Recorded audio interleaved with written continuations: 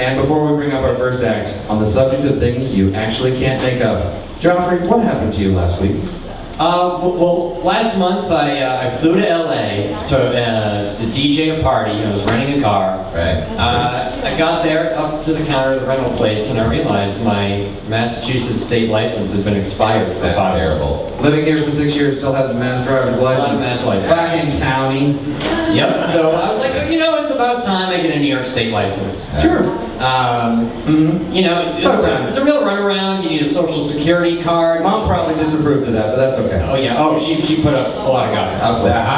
Yeah. So I got a new social security card. I couldn't use my passport because it didn't have my middle name, so I had to go home, get a birth certificate. You know, it was a long time. It took like a month. Several hours of joy at the DM and or RMV. Oh yeah. So it's, you know, after a month of trials and tribulations, yes, finally got my license. It came in the mail. I see a picture. And here it is. Mom was right!